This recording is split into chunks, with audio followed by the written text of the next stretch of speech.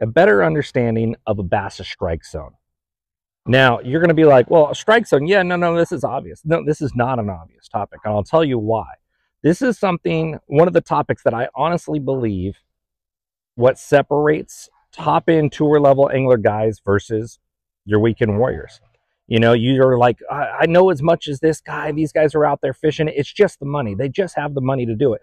No, not really. What happens is a lot of these guys are very intuitive. They're like connected with what they're doing through 100% throughout the day, where a lot of guys are very distracted by what they have going on at home or had a bad morning and can't let it go and can't think straight throughout the day. And so these topics I'm going to get into right here is something you have to remain focused on throughout the day as much as possible. And you've heard me say this in other videos. And you're thinking to yourself, well, you know why I say don't have that buddy in the boat that's distracting you. And this is coming down to the same thing, because I am guilty of not focusing on 100% of where that bass strike zone is. So I'm going to elaborate on a few things that I think is going to better help you wrap your head around it. So let's think about when a bass is a juvenile. What are they doing? They're constantly hiding. Everything's trying to attack them. That's in their genetics. They know they have to hide to survive. Now, let's think about this example. How many times have you cast it over the water and you see things move? It scatters. It shoots out of the way real quick. They see your lure 20, 30, 5 feet, way up there, above your head. It doesn't matter. Low, high, it doesn't matter. The fish still sees it. They know a bird's in subsurface prey, above the surface prey. Everything's trying to attack them. So genetically, bass are programmed to hide and ambush feed. So you honestly have to keep in mind what is the best position where that bass can ambush, hide, or effectively trap without becoming prey itself. Because no matter how large a bass gets, they always have that prey, that victim mentality. And let me give you a scenario right here. How many times have you cast it up to a shade pocket and you see your line run to deep water? Okay, those bass are not comfortable. This happens here on the lake I live on all the time. If you don't know, I've been doing this full time for almost 18 years now. I fish over 280 days a year, and bass fishing is my specialty, although I love fishing for everything. So when you throw up there, and that bass grabs it and he runs out deep. He's running to deep water. He is not comfortable living shallow. He knows he's a higher percentage chance of becoming prey. Even if that bass is 10 pounds, they still have that mentality of be careful or you're going to become somebody's dinner. So when you're out there fishing, okay, and this is on another topic too. I'm going to do another video about complacent casting, and I'll tell you what, there's a lot of details in that one you're not going to want to miss out on either. But so you get out there, let's say the grass is 3 feet on the bottom. Okay, it's coming up 3 feet off the bottom, and you're in 8 foot of water, and you're casting a, let's say, an underspin with a swim bait on it. Okay, there's shad around there, and your bait is coming 2 foot over the top of that grass line. But your buddy's casting the identical setup with you, but he's ticking the grass line. I don't need to tell you who's going to catch the most fish here, right? We all know the answer to that. Your buddy that's ticking the grass line.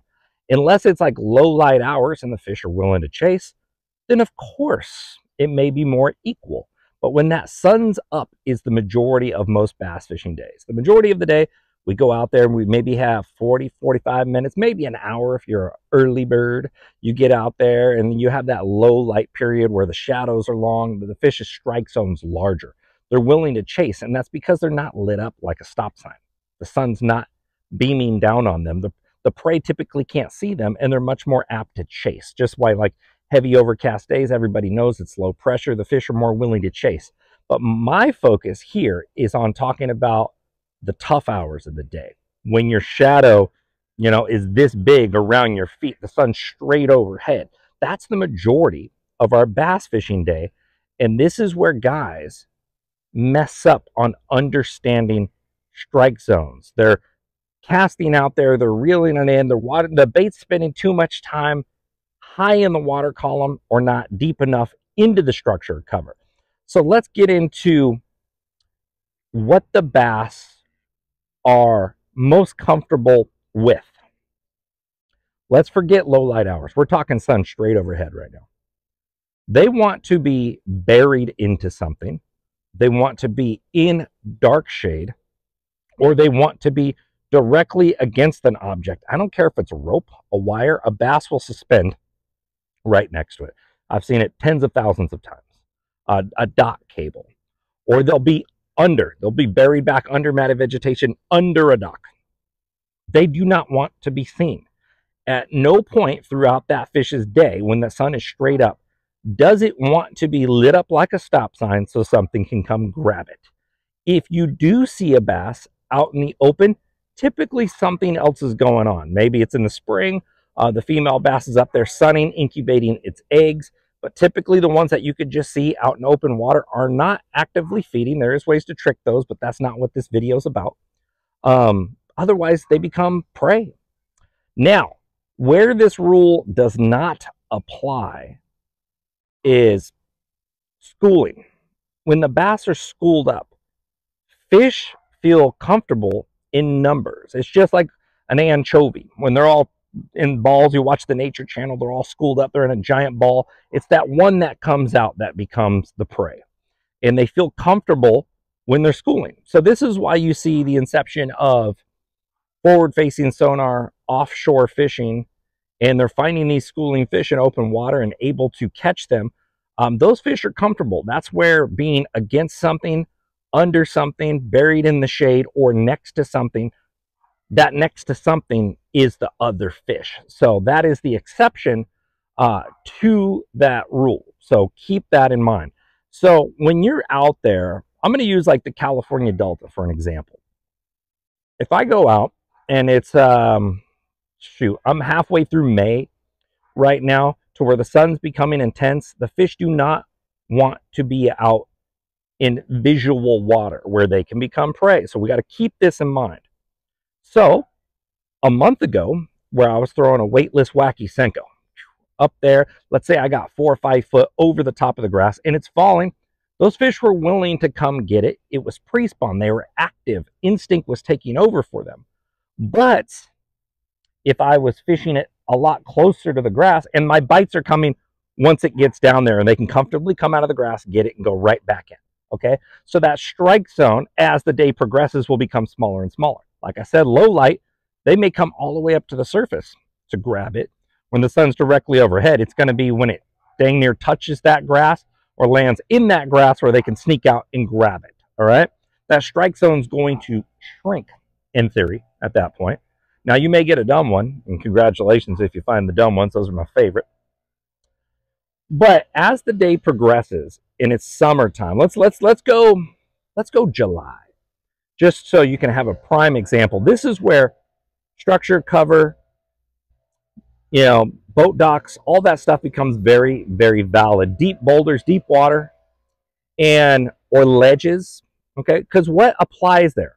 Shade, cover, hiding spot. This is what applies.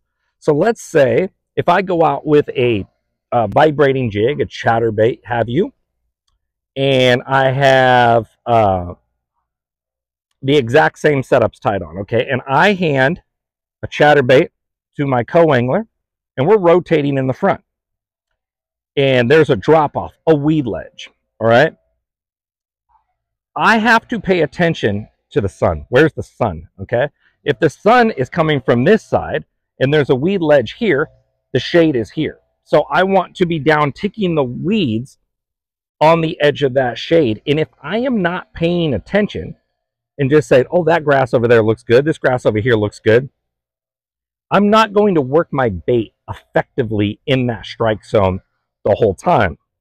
If I am paying attention and my buddy's not paying attention, it doesn't matter what lure we have on. It does not apply. So you're going to hear about in the Delta or Okeechobee or any other lake where you can flip and punch. Flipping and punching. Why is flipping and punching work so well in the summertime? It's simple. It's heavy cover, or it's some sort of brushes cover, trees are cover, matted vegetation, stuff blowing into a corner, creates a solid canopy. Ultraviolet's not even going through there. This is why frog fishing is so good in the summertime, because it pins them under there. They're going to be under there trying to feed on bluegills or crawfish or something way back under where they're comfortable. They're not in a prey position. They're in a predator position. You got to remember, they start off as prey. So, you know, that's how it goes, and they become predator, but they always feel like they're being preyed on. So you need to think where that predator can be comfortable to prey and not to be preyed on. So having that in mind, punching, flipping becomes highly effective. Also, deep cranking in the summertime, boulders, ledges, because there's shade down behind them. And if you can find the fish concentrated together, remember, schooling mentality takes over to where they're more comfortable to run stuff down. One other exception to the rule is big swim baits, to where it's moving slowly, whether it's a glide or a big boot tail, you know, creeping through slow to where it looks wounded and it's a large meal. That can be an exception as well, because the opportunity is so great that they're willing to let their guard down. But you can tell strictly by how the fish follows it, whether you're visually looking at it or you have forward-facing sonar. If the fish is well under it and you can see them following deep, all right, you know, chances are it's by itself. If they're high up behind it, oftentimes you'll see 1, 2, or 3, and they'll come up right next to it and stare at it. And this is with it being near nothing. There's no trap points. There's no tree. The surface can be a trap point, but there's no bridge column, nothing. This is open water. And you have multiple fish follow. Well, he was more comfortable, or she was more comfortable, because she had that schooling mentality going on. They feel safer in numbers. So you can make that strict adjustment right there.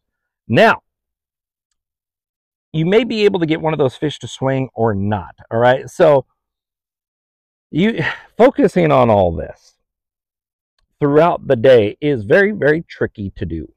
You need to stay in contact with the cover or in contact with the structure that those fish are on as the sun's straight up overhead. Or you need to get right on top of where you know they're in, whether that's a frog, or go right through, whether that's punching, or go in behind the shade lines, whether that's deep cranking, dragging a jig, a drop shot, whatever have you. Be more focused on where that fish's strike zone is most prevalent. Because anytime you are asking them to leave that strike zone, you are decreasing the chance of getting a bite. Anyone can catch a reaction fish when it's low light and they're actively feeding. That's the easy time. Everyone knows, you know, sunrise and sunset are the guaranteed times, because the fish's strike zone becomes much larger. But catching them throughout the middle of the day is what separates the men from the boys. And keeping these strategies in mind and staying in that most comfortable zone where they can remain being predators and not prey is something you have to keep in mind at all times. You know, and this is why when you look at forward-facing sonar and all this offshore fishing technology, and, you know, people stop talking about side image. I still think side image is by far the most effective electronic tool you have for offshore fishing, for finding them. I would take side image over forward-facing sonar any day of the week, because I know how to catch fish, so it's all good. Granted, forward-facing sonar helps, but going back to the subject of why you see more guys using forward-facing, because of that schooling mentality that they are willing to actively attack because they feel comfortable. So these fish may be down on a ledge, they may be down on a boulder, but they're together and you can catch multiple fish. Whereas, let's say you're fishing shallow and you see a laydown, there may be 1 or 2 fish on there, but you flip in there, you hit that fish, yank them out, you may have spooked the other 2.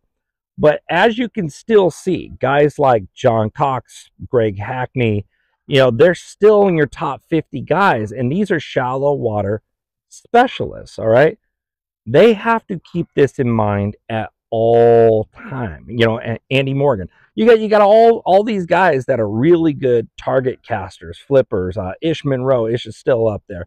One of those shallow water specialists. Why didn't they fall off with the inception of forward-facing sonar?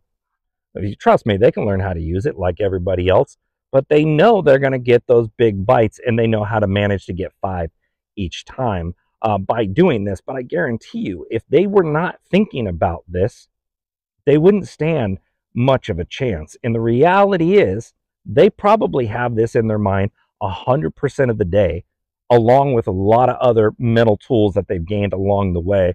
I'm often quoting that fishing is mental puzzle pieces, and the more of those puzzle pieces you can assemble that day, you get an idea of what the bigger picture looks like, and you can assemble those other pieces to go along with that picture, and then you become more and more effective as you establish that pattern until Mother Nature does something and the picture changes for that day or the next day. So these are all things that you need to keep in mind. So let's talk about another one here. Ambush positions, ambush points. Okay, a lot of people say ambush points, but I think people are associating an actual point.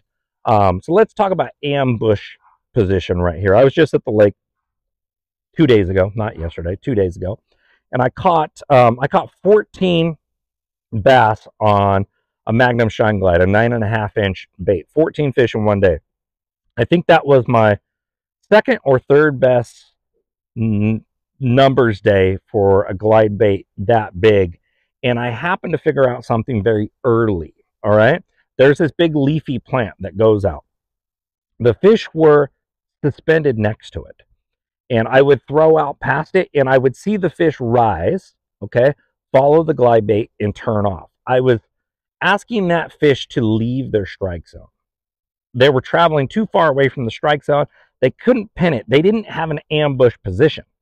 So instead, I actually put that cover in between me and the cast. I would cast about 20 foot, 30 foot past it, and I would bring it near the side of that cover until I got the follow, and then I would try to direct my glide bait into that cover. And I physically watched, and I'll show you some clips. Follow my Instagram, TikTok, YouTube, and you'll see the clips. I post it, and you can see me looking and working it, and I worked that glide into that cover to where I almost impact the cover, and the fish's strike zone is right there, and they had an ambush position. I physically watched the fish. Here's my glide. I watched the fish go around, hide behind a piece of cover, and then my glide came up, and then boom, then they took it at that point. And granted, I would have had follows all day if I didn't set up a trap point or bring it into that fish's strike zone. I could have thrown the glide and watched fish follow it all day long. Then I found another pattern out on main lake points. This is not an ambush point. This is a main lake point, a point that goes way out into the lake. There was this growth coming up off the bottom, and I found where the growth came up to about 3.5 feet is where all the post-spawn fish were out and sitting in. Now, I cast it over, and I was watching. I don't even have forward-facing sonar on my sponsor boat. I have it on my lake management boat, the boat I keep, the 1980 Ranger that we all did up that's in my backyard. I do have forward-facing sonar on there. It helps me manage the carp and species and growth in the lake. But on my sponsor boat, I don't even have forward-facing sonar on there. I have nothing against it. I'm just a shallow water specialist, so I just haven't done it yet. But I threw out there, okay, and I was throwing over 7 foot, and I got a couple of follows.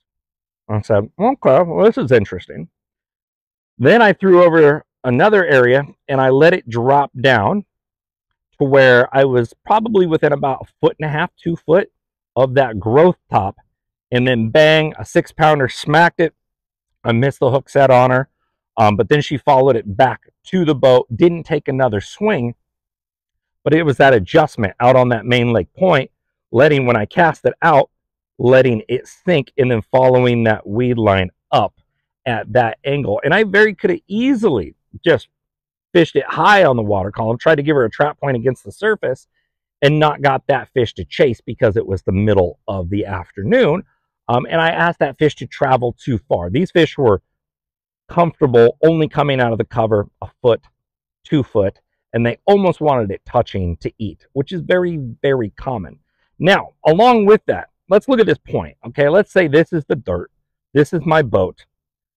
Trap points, where the water becomes shallow, so the bottom becomes a trap point and the surface becomes a trap point, is if you're just casting and winding, it's usually in your best interest to have your boat shallower, casting deeper, and bringing it up into that shallower water. If you do have a fish that's following your lure, that trap point becomes a better ambush opportunity for them to get it, because in shallow water, the bait has less direction to escape. This is why in big swim baits and stuff, you'll see us, or A-rigs, you'll see us sitting up shallow, throwing out deep, and bringing it back up to create a trap point for those fish. So that's another thing you need to keep in mind.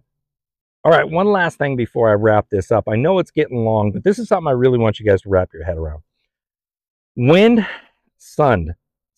wind, sun, and current. Okay, whether you have a very windy day, then you're going to get natural current, a dam that maybe creates current. Maybe you live on a river system, a tidal system.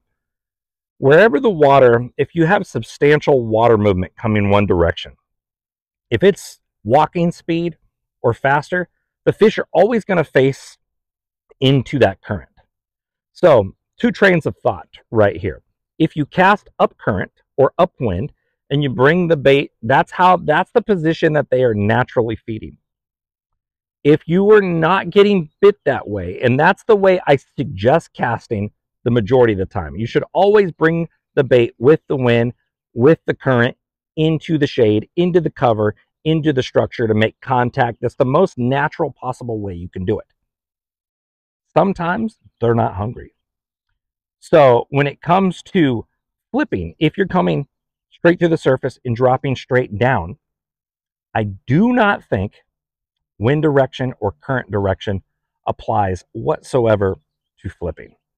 So now, granted, you can say most likely they're going to be, if the grass is leaning over, of course, under where the grass is leaning over, creating that shade, well then sure, I guess the wind kind of applies, but that's more target oriented. You punch that bait through there and get them that way. But I really want you guys to try to remain focused throughout the day. Positive energy, know you're going to figure it out, remain thinking, and remain focused on where that predator is not focused on not being prey, but rather focused on itself being a predator. Because once that sun comes up, you know, that's probably a less likely feeding time than the low hours, and you're going to have to trick them. You're going to have to be more efficient at remaining in that strike zone.